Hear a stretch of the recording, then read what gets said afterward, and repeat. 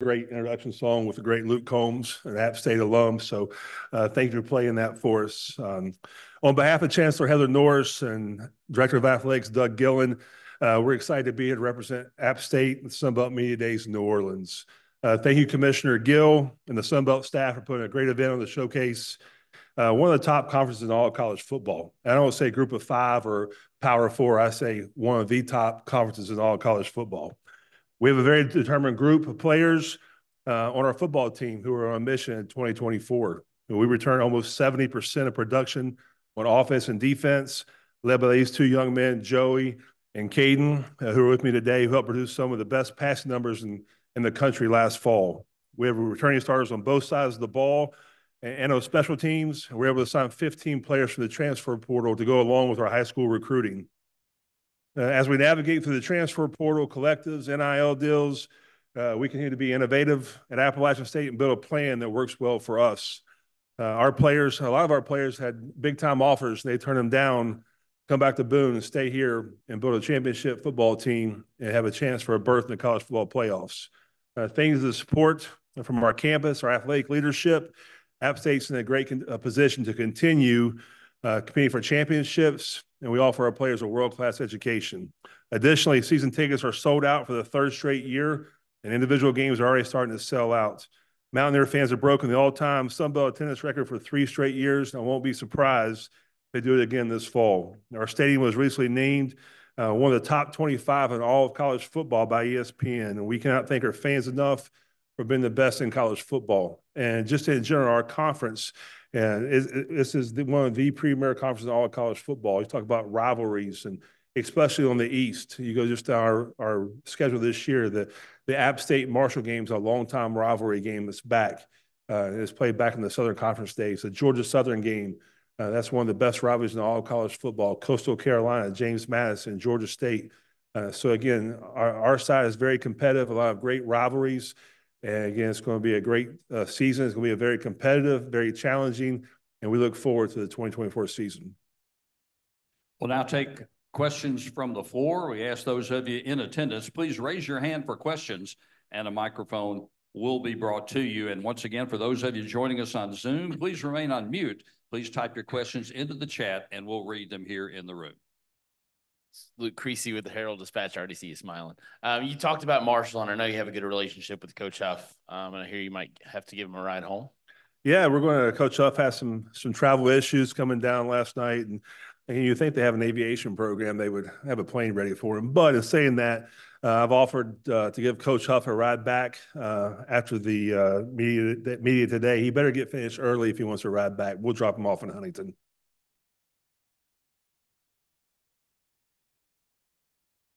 Coach Dominic Crescetto, College Football Dogs and Sunbelt Syndicate.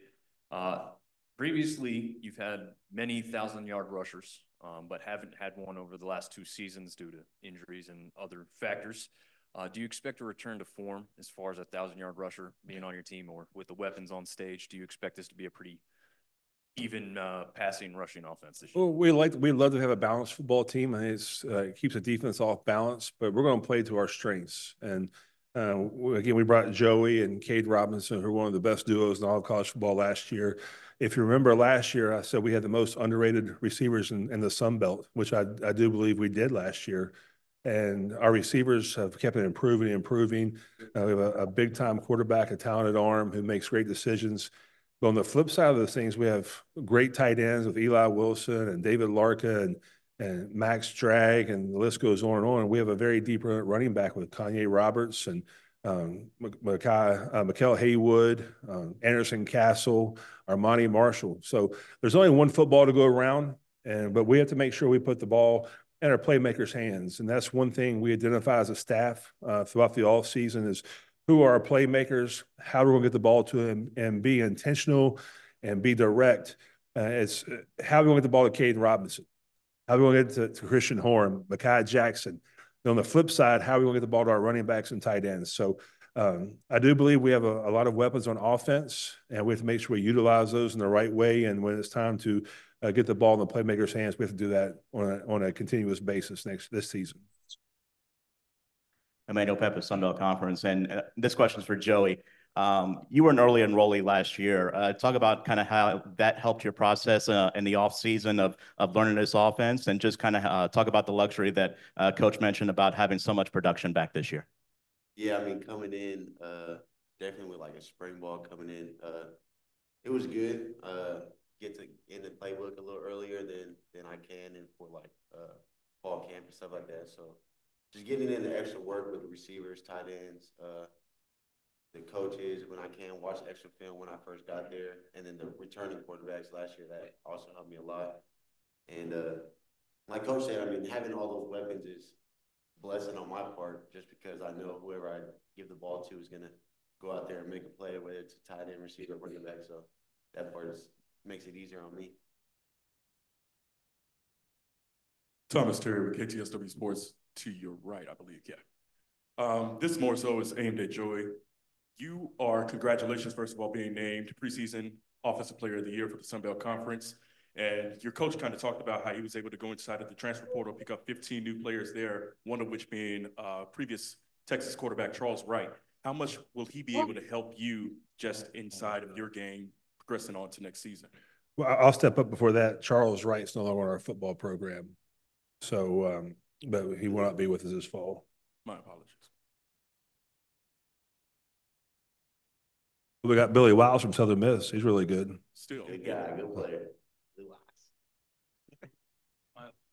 Hey, Coach Craig Stevenson from AL.com. You experienced playoff football as Year. a player. No, it doesn't happen for Coach, another 20 what do you minutes. think about the new setup? Is there anything you'd like to tweak Yeah. further in future years? I like the setup. For 2 years, it gives us an opportunity to make a run at being the college football playoffs, and that's what you want, an opportunity. And the years previous, you had to be undefeated, be Power 5 program, et cetera. And you have to still have a great resume. But now, whoever the highest ranked non-Power 5, Power 4 program has an opportunity to play in the college football playoffs. That's what you want. Again, our goal is always to win championships, the conference championship, bowl championship, and now it gives you another opportunity to make the college football playoffs. So it gives us a great opportunity. And again, we're playing in one of the best conferences in all of college football. Bless you. You all right? If you go back and look at things, I do believe our conference is set up for one of our teams in our conference to make a run and get a berth in the college football playoffs. This one's to all three of you. You, Coach, alluded at the start to opportunities elsewhere for these two on stage and possibly others within your football program. So for the players, Caden, Joey, what helped keep you in Boone? And for the coach, you know, how much do you not enjoy having to deal with outside factors like that in this new world of college football now? Well, I'll start it off. Again, we had several players who had offers or had been contacted by other programs to leave. And I do believe we have a great culture at Appalachian State. I think it started back in the 80s when Coach Moore was there. Myself and Coach Satterfield were able to continue that. I think we treat our players the right way. I think we have the best interests of them. And they knew that we had unfinished business in 24. And they wanted to come back and put their name on the program, put a stamp to be conference champions. And so as the whole recruiting process, you're not just recruiting high school players anymore, you're recruiting your own roster. The day the championship game was over last year in Troy, we came back and we had exit meetings with our players. Every one of our players had exit meetings, and we say, where's it at? What can we do? How can we get this thing completed? We're part of our program. And then we came back after the spring semester, had our first team meeting, and we set the standard. This is our team. We won't hear anything more about transfer portals, NIL, et cetera. But it really just speaks to the players we recruit, the kind of character we have in our program. We have great kids in our program who have a lot of pride in wearing the black and gold. They want to put a great product on the field for our fans to be proud of. And like Coach said, one of my biggest reasons coming back was unfinished business and just the community, fans, coaches, teammates at App State. I mean, Coach gave me the opportunity to come play at App State all the way from California. So I'm a firm believer of finishing what I started. So, I mean, I started at App State, so I'm going to finish there.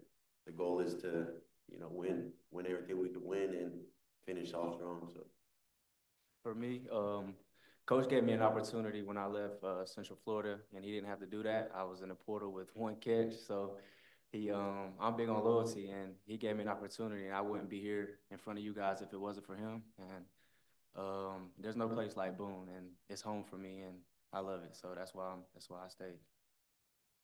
Coach, excuse me, Coach, got a question from Zoom. This is actually for all three of you. Your team won 5 in a row to close out the regular season last year. What was the biggest factor in getting on that winning streak, and how do you carry it forward into this year?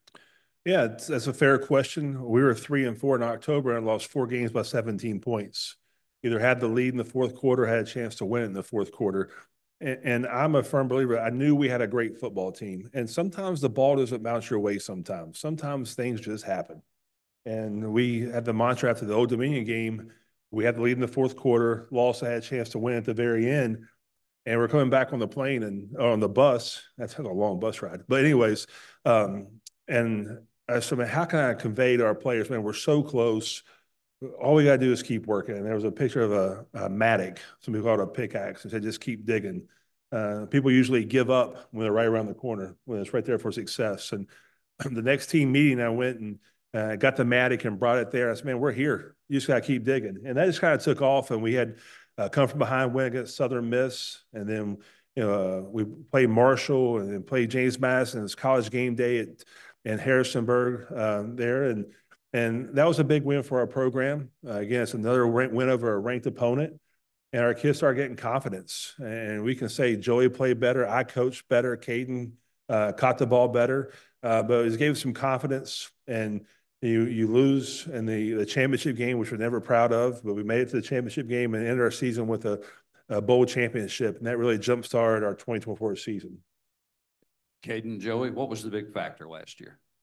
I'd say as a team, we just decided what we wanted to end the season like. It could go good, like we ended, or it could go really bad. And we decided we wanted to be a winner, so we talked to ourselves what we had to do. And as a team, not even like coaches telling us, but we practice was more intense. Everybody's going way harder than what we were. And then, like you said, we just had to keep digging and dig deeper and give more effort than what we were doing, because obviously what we were doing wasn't enough. So as a team, we just decided, and one of our sayings at App State is always do more than what's expected as well. So extra work in the film room, extra work after lives, extra work after practice to get you that foot ahead of the game. And then when the game comes, it's just second nature. Well, when Coach Clark came in there with the pickaxe, we all thought he was crazy, but but it worked. Like Joey and Coach was saying, we just kept digging, and I think we just found our rhythm. We had like our leaders step up, and we had player-led meetings, and I think everybody just bought in, and we knew what we wanted to go get, and I think we finished off well, but we still got room for improvement. Bello with the College Football Network. Caden, you were in the EA Sports College Football 25 trailer. How cool was that for you? And were you hearing from him from all over, from friends, family? How was that going? Yeah, I was actually in New York at the time. It was surreal, though. I woke up and I had like 20 missed calls, 1,000 notifications. I was like, what in the world's going on? And I opened my phone. That's the first thing I saw was me running down kickoff return on the EA Sports game trailer. Like, it was surreal, but yeah, it was really cool. Just to see App State in general, even if it was Joey or whoever, it was just cool to see us being featured in that trailer. And we had the longest clip for like the for the trailer, so it was cool. I think it speaks for our program. You go back, we're one of 15 schools who are highlighted on EA Sports. And, now you go around the world, we're the Block A, people know who Appalachian State is. So, again, we're very proud of that. Again, 2 great ambassadors that are on that game. I'm not sure about their ratings because the speed rating's a lot higher than I expected for somebody on this stage. But it's great. It's great for our players to actually play and benefit from a game like EA Sports has provided. Coach, just talking about you talked about obviously the portal and everything, and being able to recruit from there as well, especially the offensive line. You have a couple of guys returning up front, but you hit the portal in particular in that spot as well. Just kind of evaluate what you saw in spring ball and through the offseason with that unit. Well, that's like a double question in my opinion in some ways, because You know, we knew that was coming with the offensive line, and we recruited at a high level at that position. And we usually lose 2 to 3 late in the recruiting process that go to what they say Power Five. I don't think they're better programs that we lose them to. They think the Power Five is better. So we had to go out and be intentional of how we went with recruiting offensive linemen in the portal. So the programs we got players from, we knew the position coach or the head coach or someone on the staff. We want to make sure we knew what they were really about and were they App State players. And that's one thing you can miss sometimes. It's such a fast pace in the transfer portal. Once they go in the portal, you try to call them, get their transcripts, give them an official visit, get them to commit. Well, that doesn't always work out if you have the right people in your locker room.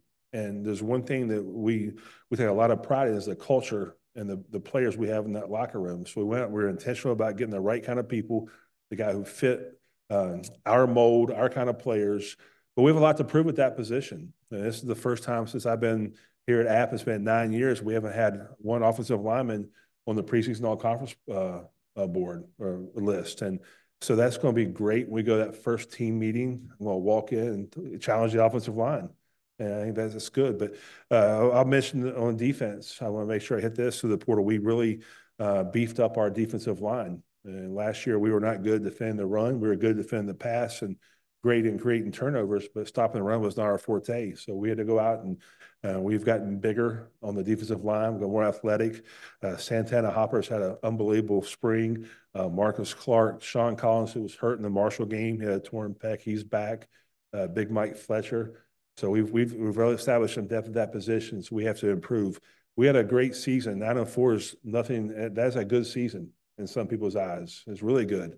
But we had to make sure we had to take the next step. So we haven't got beefed up on both sides of the offensive line because our conference is bigger, better, and faster right now than it has ever been before. Coach, you just mentioned the defense, so you got a little bit to the question before I can ask it. But how do you get that defense to come out as strong as they did in that second half of last season? Because it seemed to have, like you said, a little bit of a slow start on the rushing attack. But what things are you guys trying to implement in order to get them to come on just as strong to start the year? Well, I think the biggest change we made last year was getting the best athletes in the field, and not pigeonhole way. He's only a linebacker. He's only a safety. How do we get the best athletes in the field with the most speed? And halfway through the season, we took a linebacker off the field to put another safety, which we call the star position. It was really a hybrid. But again, this is year 2 now coming into Coach Sloan, his defensive unit over there, and they've really embraced the challenges that Coach Sloan and his staff have given our defense.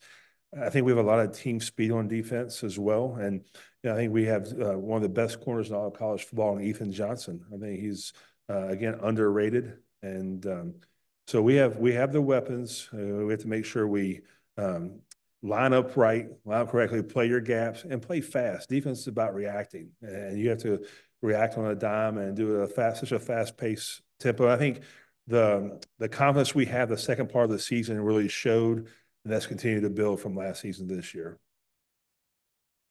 Got a question for Joey and Caden both. Going through the season last year, you heard your coach's comments about just the strength of the league. What does it take to get through, a Sun Belt Conference schedule, and how do you use that knowledge from last year and really build moving forward this year? I think it starts with just everybody buying in. It starts like summer workouts, winter workouts, and whatnot. And just everybody believing in the plan of what coach has for us, our strength staff has for us, and just putting in the extra work. Because like you said, this conference, especially East Side, is tough. So you got to bring your A game every week in and week out. I think Joey mentioned earlier in the interview that you can't take your foot off the gas. You just got to keep going because anybody in this conference can beat you any given Saturday. Yeah, to carry on what he said, you win the season in spring and summer. I mean, if you get into season and you try to start putting extra work in now, or then like later, it's too late. And then because especially the East Side, every team's not easy. Like you can't go into no team thinking like, "Oh, we're gonna win this week," but I'm focused on next week. Everybody got great players, coaches, and the atmosphere of every game is very high competitive. So you just work hard in summer, win spring, win summer, and then everything comes second nature, like I said, and always do more than what's expected. So extra work before film, after workouts, all that little stuff matters. Coach, we've got a Zoom question. This is something that the commissioner referred to, and Coach Helton also referred to. The Sun Belt is playing divisional round again this year. Do you like that setup? I love the divisional aspect of our conference.